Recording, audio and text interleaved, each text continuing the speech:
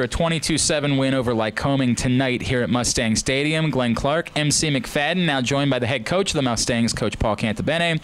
Coach, before we get into tonight's game, I made a mistake pregame and did not ask you about Coach Adele, who I know is just a titan locally and throughout the game of lacrosse. If you could just tell me what Coach Adele meant to you and to the entire lacrosse community as he unfortunately passed away today. Yeah, it was a shame. He's just a great guy, and I've known him for a long time, and he's always just had nice words to say about everybody. And it's just I feel bad for Dave Sokoski, who's one of his really good friends as well, and one of my really good friends who I was with Maryland with. And it's just a tough situation when you lose an icon like that through across the whole lacrosse world. I'm sure there's a lot of heavy hearts, and and for him, he's had touched so many people in so many positive ways. So as I say, he's a gentle giant, and he just meant so many to so many people, and that's really kind of unheard of around here nowadays. And so our best to his family, and our prayers are with them. And I know they get through this difficult time with flying colors, with all the support the Maryland lacrosse family obviously will give them, and everybody in the lacrosse nation. I appreciate you saying that, and again, apologize for not doing that before the game. But a lot of good tonight, obviously, in a 22-7 victory, and I imagine that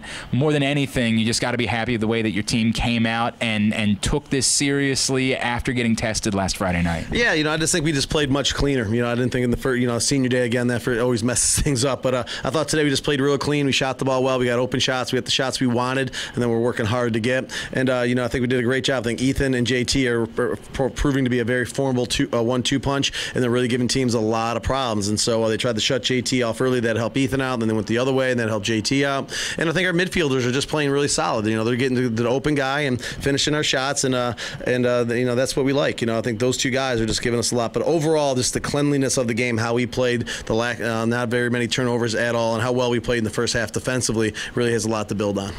I was going to ask you about that defense, Coach, because you had to rebuild after losing your top 3 defenders early in the season to injury. How do you feel they're playing?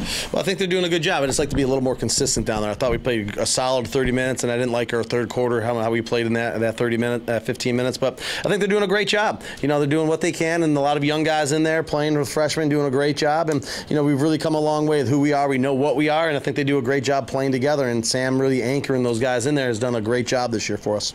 Coach, you stuck with Sam into the fourth quarter tonight, and I don't know if there was a thought at any point of going a little bit earlier, but as part of this that you just wanted these guys to be playing really well going into the championship game. Yeah, when you're playing well, you don't want to take guys out because they're playing well. I think and they've got a really good chemistry, and hopefully that carries over. We usually do played pretty well in the championship game, and we'll be ready. Anytime we see another team, we get a better idea of how to play them and everything, and I think we'll have a really good idea of how to play Widener if they end up winning the game, or if Messiah they end up coming back. But I think we've been in these games a lot, and we understand what it's about, and I think we'll give a great effort.